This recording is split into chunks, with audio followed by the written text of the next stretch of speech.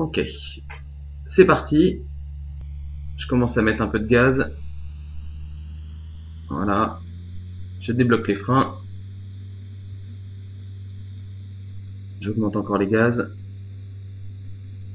Salut Romain, ça va? Allez, c'est parti.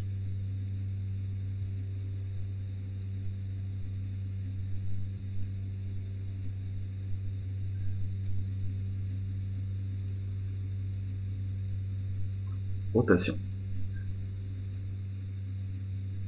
Hop là, nickel. On est parti. Je monte le train. Allez, je vais monter tranquillement.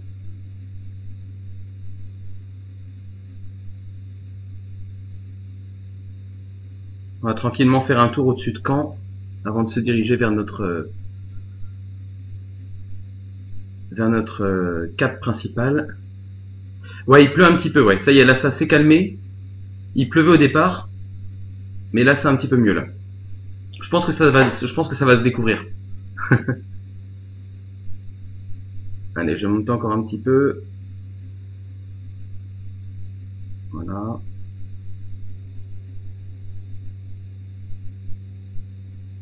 Là, c'est un petit peu plus clair. Voilà, je vais commencer à faire mon virage.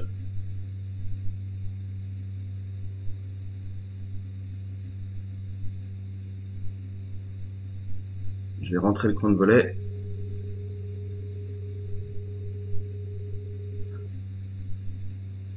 Je vais vérifier.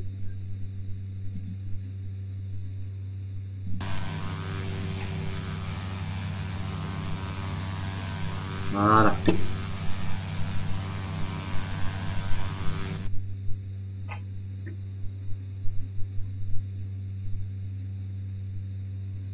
Voilà, il pleut là.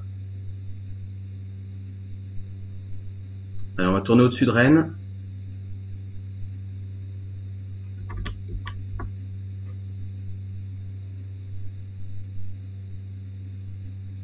Quitter l'aéroport progressivement.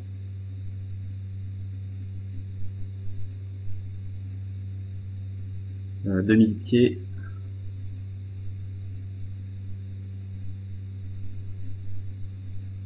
Là c'est bien couvert, mais ce matin le vol que j'ai fait de repérage c'était pas si couvert que ça en fait du côté de la Manche. Donc je tente le coup. Je tente le coup. Voilà, on quitte l'aéroport de Rennes et je vais reprendre mon cap principal. Diminuer un tout petit peu les gaz, voilà.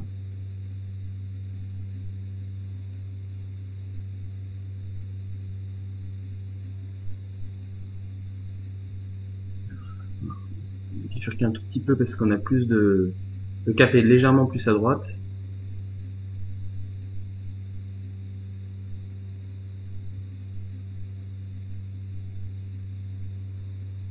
« 1400 pieds. » Salut Roku, ça va?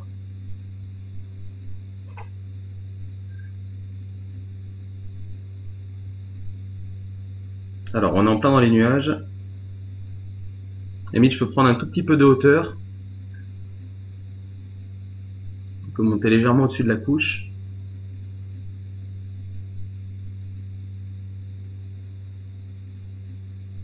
J'avais vu qu'en départ de Rennes, du côté de la Bretagne, c'était bien couvert avec un petit peu de pluie au départ quand même. Voilà. À 3000 pieds là à peu près, on monte encore 3200.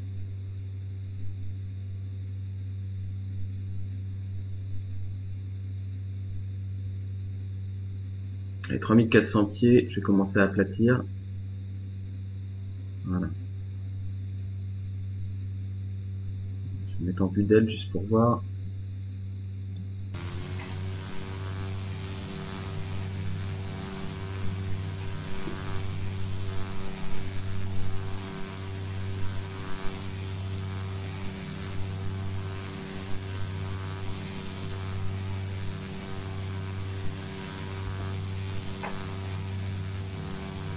Projet 15 encore repoussé? Non, tu rigoles? C'est une blague? T'as lu ça ce matin?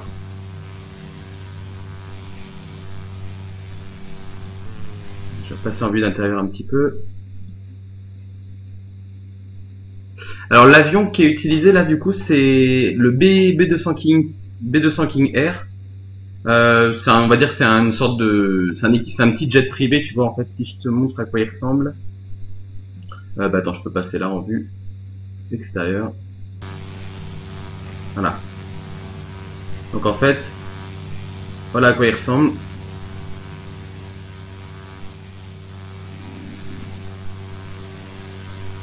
D'ailleurs, on peut peut-être prendre une photo là en départ de Rennes. Voilà. Donc tu vois, c'est un, ouais, c'est vraiment,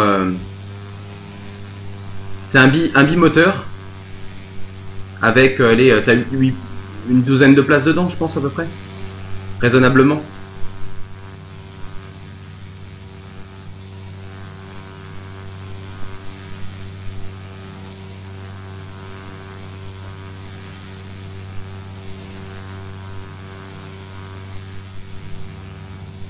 Ah, c'est un bel avion.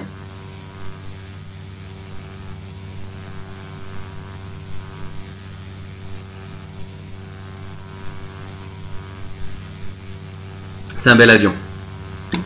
Je me remets en vue intérieure vite fait. Voilà. Hop. Regardez mon cap. Là on est un petit peu haut, 4800 pieds. Je vais commencer à descendre progressivement.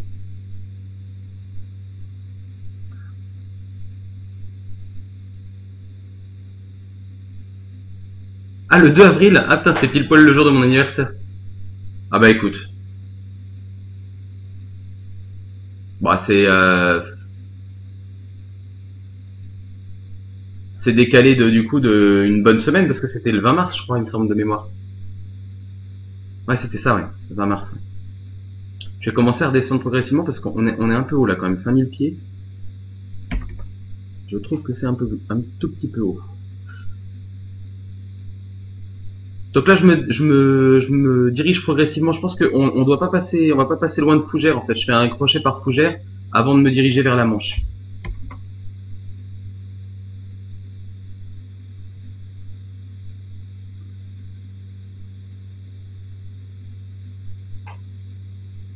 On est en plein dans le nuage là, du coup, quand même.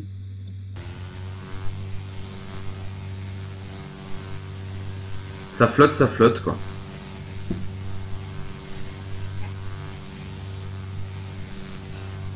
Non, il neige pas près de chez moi. Chez toi, oui? Donc là, ça flotte bien, quoi.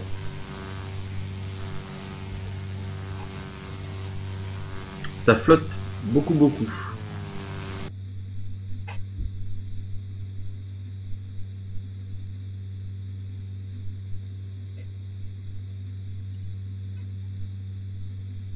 On tire progressivement. Et je pense que c'est plus clair hein, vers la Manche. Je pense que c'est plus clair. Dans ce que j'ai vu au niveau de la météo, ça semblait plus clair. Plus clément en tous les cas. Je vais légèrement décaler mon cap parce que c'est un tout petit peu décalé. On doit pas passer loin du... Alors, forêt... Ah, on n'est pas loin du domaine de Saint-Aubin là, d'accord, ok. Je vais descendre progressivement.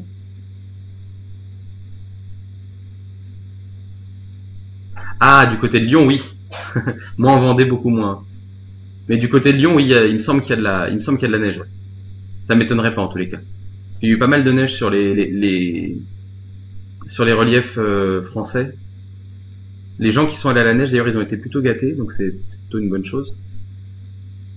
Voilà, donc on voit la forêt, là, on arrive face à la forêt. Alors ça tombe de plus en plus.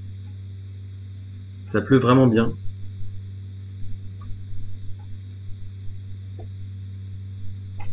Ça pleut beaucoup.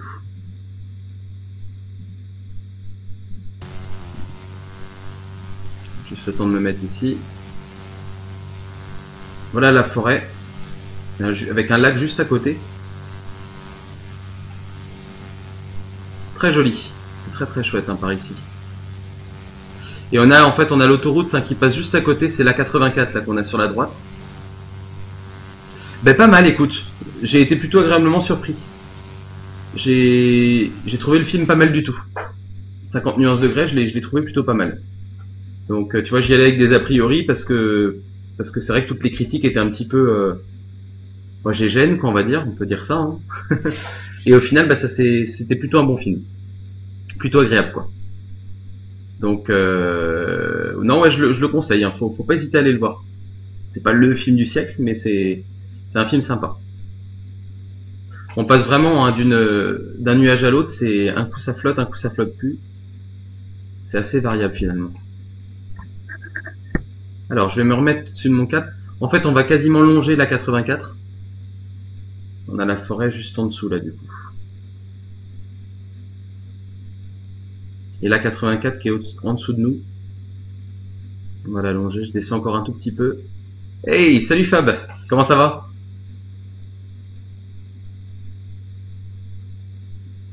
J'aime bien ce message. Ah, t'es sur WoW, d'accord, ok. Ah bah tu vois, j'ai failli venir tout à l'heure. J'avais un peu de ménage et tout ça à faire, donc tant pis, ce sera pour plus tard. Ah, une petite mise à jour de la météo, voilà. Mise à jour qui est pas en notre faveur parce que du coup il pleut encore plus. Ah voilà, on a la. Je vais me passer en vue d'elle.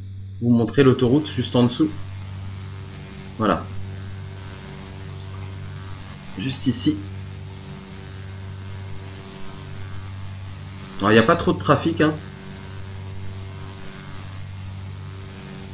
Ça roule cool, on va dire. J'espère que ça va vraiment se dégager en arrivant vers la baie du Mont Saint Michel parce que sous la flotte comme ça c'est pas tip top. J'aurais préféré un joli temps.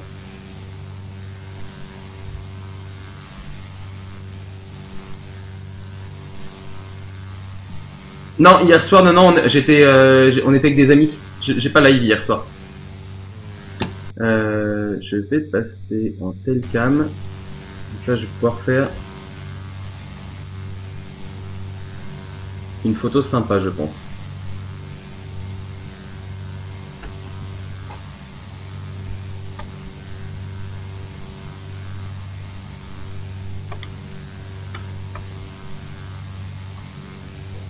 Non, je vais attendre de passer juste ce nuage-là.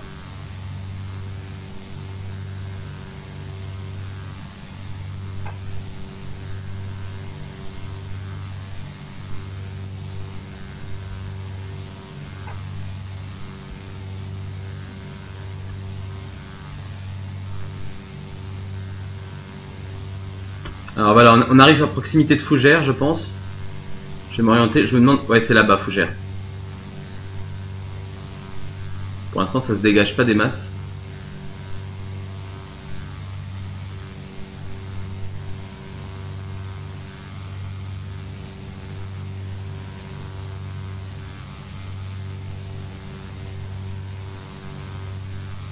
Il y a une belle couverture nuageuse au-dessus de Fougères.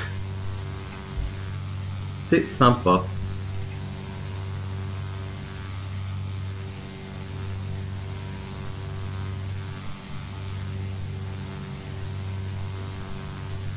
Ouais, ça pleut bien comme il faut là.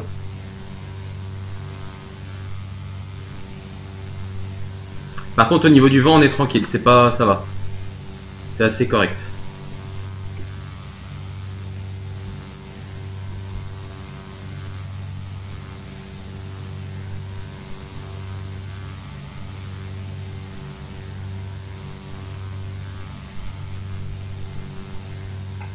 Waouh! Il y a de la brume à haute altitude. Sympa.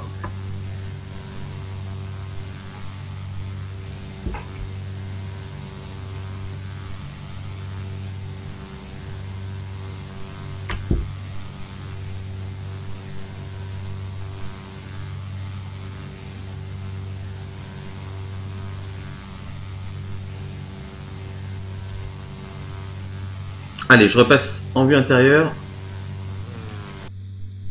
Okay.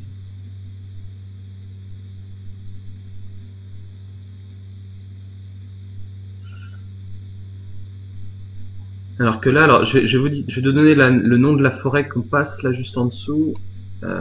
Ouais, allez, ça pleut bien là. Là, ça pleut bien. C'est la forêt de l'Andéan. Alors, on va pouvoir tourner vite fait. Je vais mettre les essuie-glaces. Je vais mettre les essuie-glaces. Juste le temps que je trouve Alors attendez, c'est pas le pédestal. Overhead panel. Voilà. Windshield. Voilà.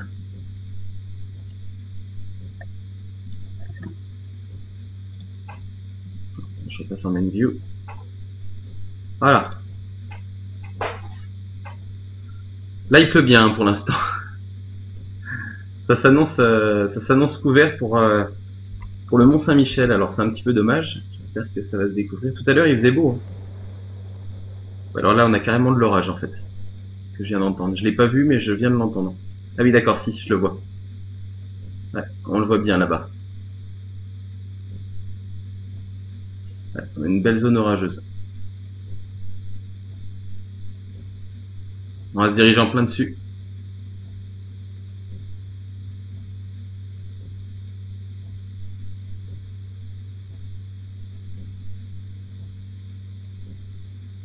On a une zone de nuages là qui est impressionnante. On va en plein dessus en plus. Notre cap, notre cap est en plein dessus. Donc sympa.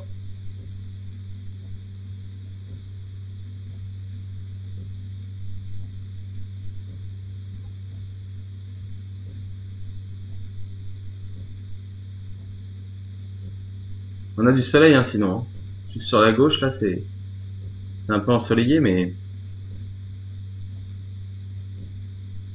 le reste est tellement couvert.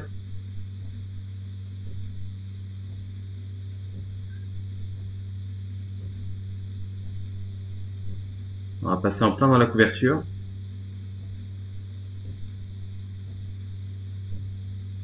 Ouais, ça tonne là.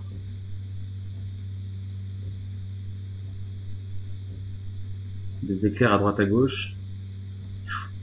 Alors on passe en plein dedans là.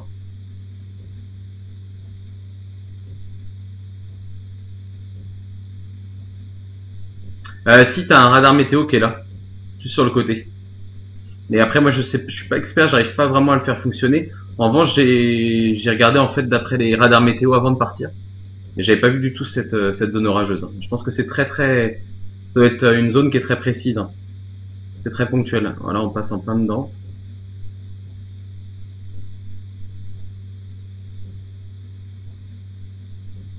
On va peut-être remonter un tout petit peu parce qu'on est à 2000, pas très haut là, 2300 pieds. Ça va, ça secoue pas trop. Là, ça va s'éclaircir, je pense, plus loin. On va tabler là-dessus, hein, de toute façon. Normalement, c'est des zones vraiment orageuses, hein, ça devrait pas durer, je pense. Qu'est-ce qu'on voit? On a un super soleil en dessous, là.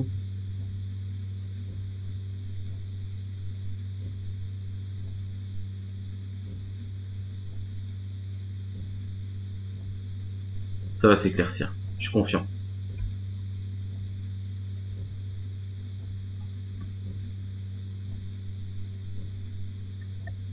C'est plus couvert, j'ai l'impression.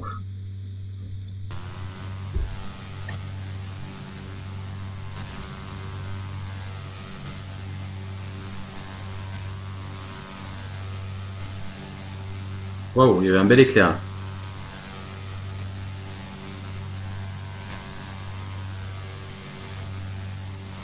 J'aurais bien aimé le prendre en photo.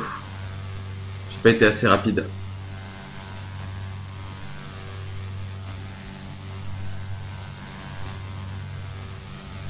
Ah, il y en avait un là. Je vais attendre un petit peu, peut-être qu'on va en avoir un en face. Ouais, pas mal là.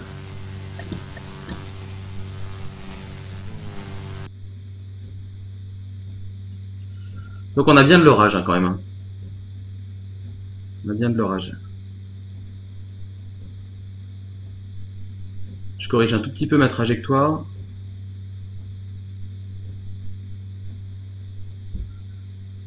Alors on va arriver au premier point de passage, on n'est pas très loin du Mont Saint Michel. Hein. On arrive à Pont-Torson du coup. On va passer juste au-dessus. Et ah bah tiens, j'ai l'impression qu'il pleut plus. Je vais arrêter les essuie-glaces du coup.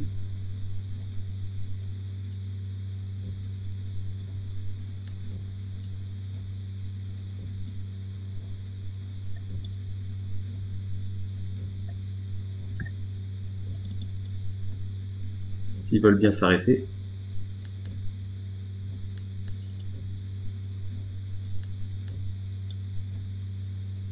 Ah, ok, d'accord. Ça y est. C'est le temps que je comprenne. Hein. Voilà. Alors voilà pour torsion, normalement, qu'on va voir arriver juste là-bas. Je vais passer sur l'aile. On voit le Mont Saint Michel là-bas. On le voit au loin.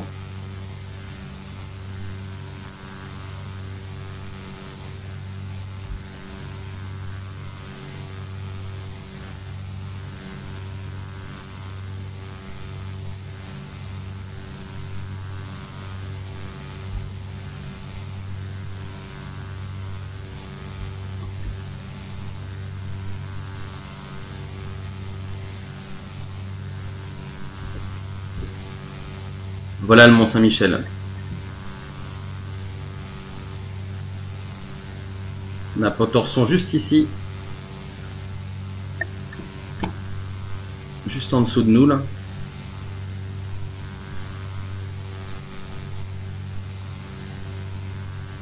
Ouais, bah, il faisait plus joli ce matin. Hein. Tu vas le voir là au bout là-bas. Tu le vois au bout?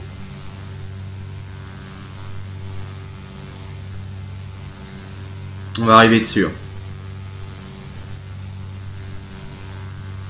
Oh, ça c'est clair. On a du pot là. C'est un petit peu plus clair.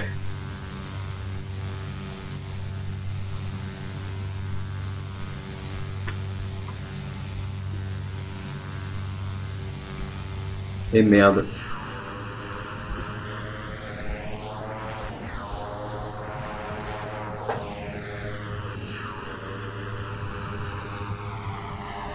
J'ai fait une connerie.